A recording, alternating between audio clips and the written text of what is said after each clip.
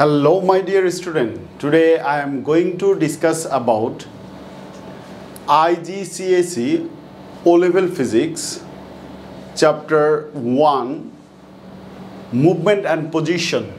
In this chapter, first we have to learn about relation between speed, distance and time taken. So here speed equal to distance moved divided by time taken. Unit is meter per second. Speed, remember, speed is a scalar quantity. On the other hand, average speed equal to total distance moved divided by total time taken. Unit same, meter per second. Acceleration equal to change in velocity by time taken. Unit here, remember, change in velocity unit is meter per second. There is another second divided by second, so meter per second square. So we can write symbolically acceleration A equal to V minus U divided by T. So sometimes there is a question why the unit of acceleration is meter per second square. Change in velocity, unit of velocity is meter per second. There is another second.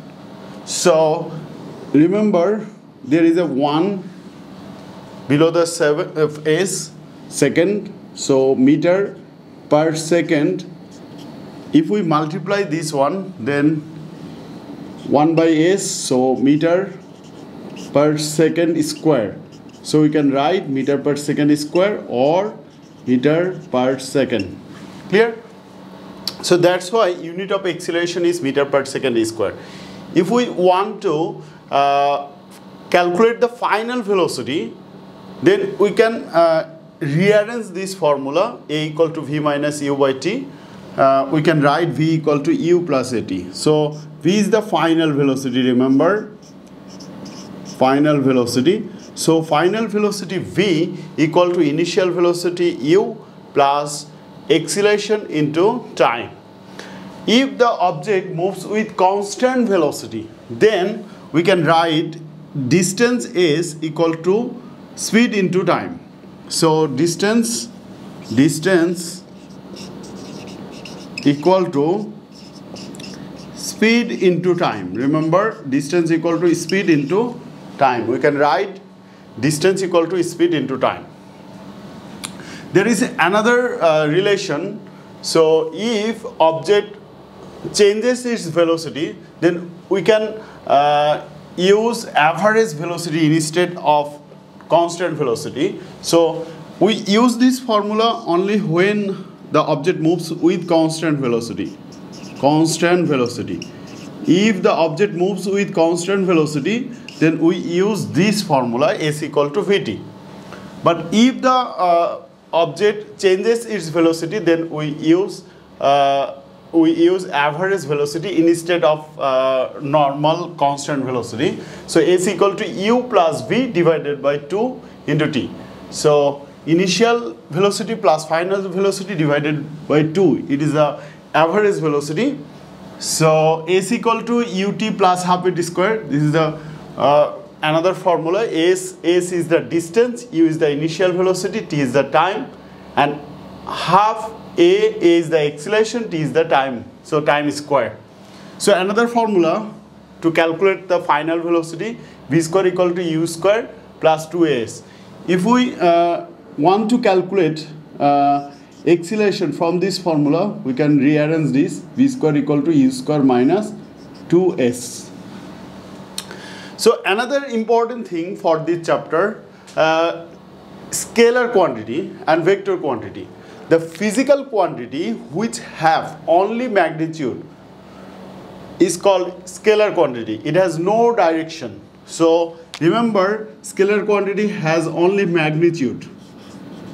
Magnitude. What is the meaning of magnitude? Magnitude means value, number, or size. Value, number, or size. Like 5 kg, here 5 is the magnitude, and kg is the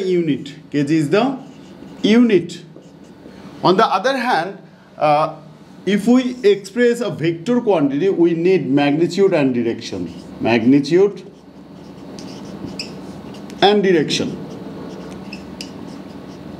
Without direction, we cannot express the vector quantity. So, say 5 Newton to the north direction,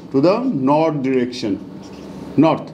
So 5 Newton, 5 is the magnitude, 5 is the magnitude here, magnitude, and N, capital N is the unit, and to the north direction is a direction, clear?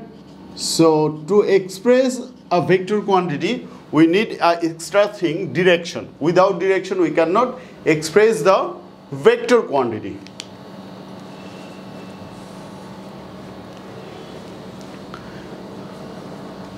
Another thing, there is a formula for a light gate. Remember, light gate is used to calculate the speed of a moving car or any moving object. So here speed equal to length of the cart